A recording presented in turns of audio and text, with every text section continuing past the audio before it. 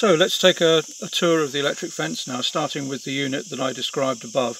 This is the Xaar unit, which I've had for I think over 5 years now, and when it did fail, the manufacturers replaced it. So there's the charger there, which is the mains power, and then there is also this wire that comes in from the solar panel, which is separate, as I showed in the photograph above. Now I'm going to turn the unit off because that light there is pulsing. As you can see, that pulse there is coming straight from the mains charger. We've had some cloudy days, and so the solar power didn't charge it up properly, so I've got it on mains power just at the moment. So I've turned it off because I'm going to be touching the electric wire as I go round. Let me just go back to the solar unit again, the solar panel that powers that, which is mounted separately. I'll put my hand on it so you can see the size. It looks bigger from this angle because the donkeys are down below, so it looks like a full-size solar panel, but it is just sort of 2 hands long, 1 hand high. Right, so donkeys are still eating their breakfast. Now, while I'm up here, I'm just going to do a sort of panoramic shot around. So we've got 2 terraces, the lower terrace there, which I call level 2, level 1 here, which is where the stable is. And hello, Itana. You looking to see who I'm talking to? I'm talking to my phone. Yes, as usual. Yes, she finds that very weird. Okay, so one thing that I can just demonstrate up here is the way that I use the electric fencing at a high level to connect different parts of the donkey's field. Right, so I've got 2 high wires here going from the solar unit, the pulse unit rather, to central locations in the 2 fields, and then from there wires kind of separate out to different parts of the fence, and this is where the tree management comes into things. So Robin, who first inquired about the fencing, which prompted me to do this article on fencing, was worried about the donkeys getting through to the trees. Now here I've got 3 strands of wire around each tree. So the electric fence here, I can touch it because I've turned it off, as you saw back there. So the wire is in 3 levels, 1 at usual sort of donkey knee height, 1 at nose height, and 1 higher up above donkey head height, because they will reach up and try and get to the trees. These are olive trees. Now, behind the electric fencing, therefore, I have some chain link fence, which you can see here. Let me just go back a bit. Chain link fence around the tree trunk, because if they do get through the electric fence and do get to your trees, they will not only damage the upper branches. As you can see, there's bark been stripped from here a few months ago when they got through the fence.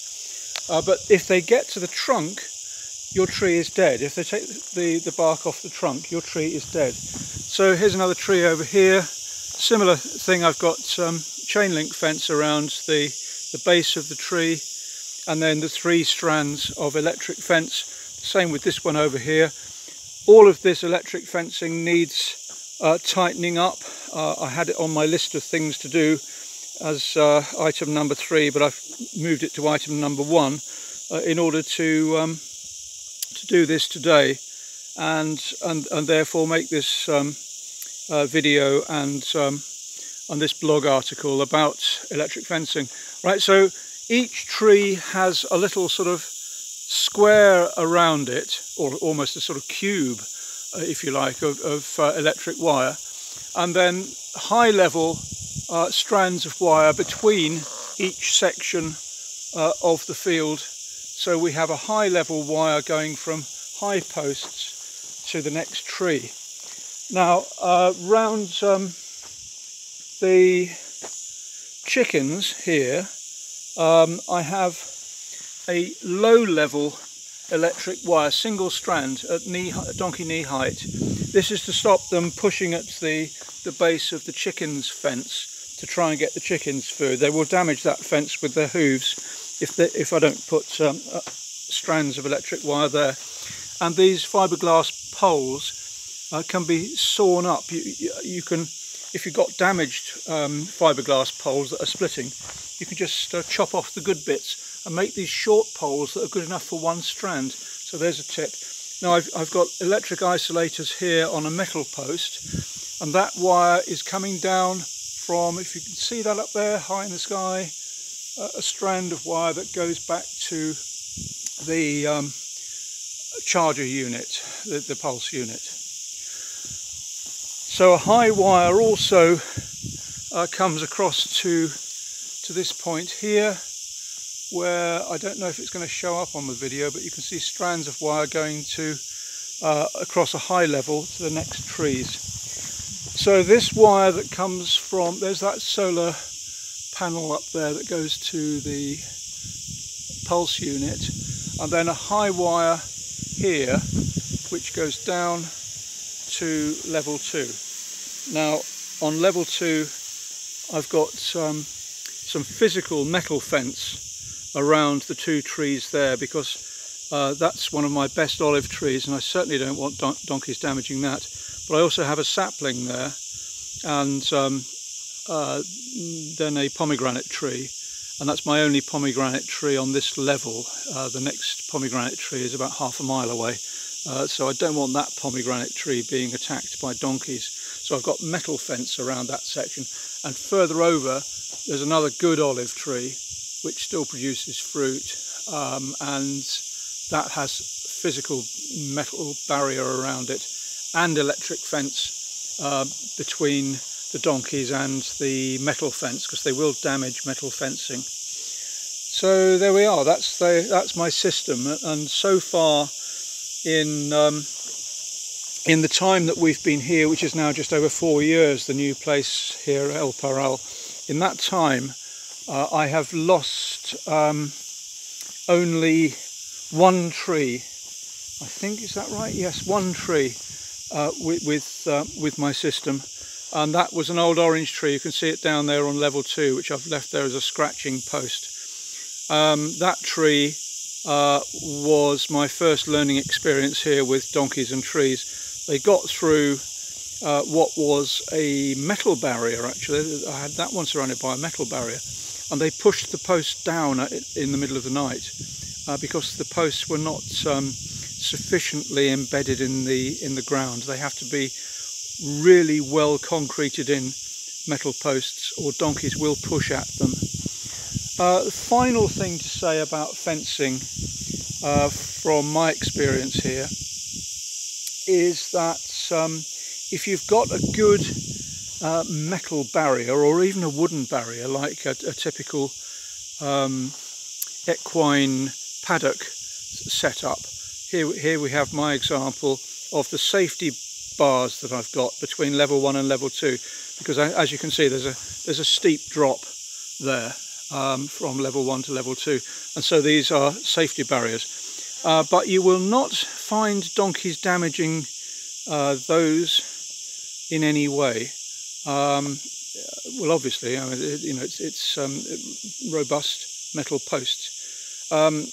They would damage wooden barriers of a similar kind, but this is the typical setup you find in a horse's paddock, isn't it? And 2 bars and posts spaced out at about 2 meters. That's going to deter any donkey. No donkey's going to go through that. So different types of fencing then: electric, chain link fence. There's the chain link fence next to the road here, and you'll see that I've got electric fence before the chain link fence. In this case, this one's at a slight distance from the metal fence to stop people feeding the donkeys. Sometimes cars stop and people take things out to give to the donkeys, and I don't like any old stuff being given to the donkeys. And so I've got a fence here to stop them going near to the metal chain link fence if people are trying to feed them. So that's my setup. Finally, the very last thing, the very last finally, if you have an electric fence, I think it is the law that you have to have a sign for the public saying that there's an electric fence there.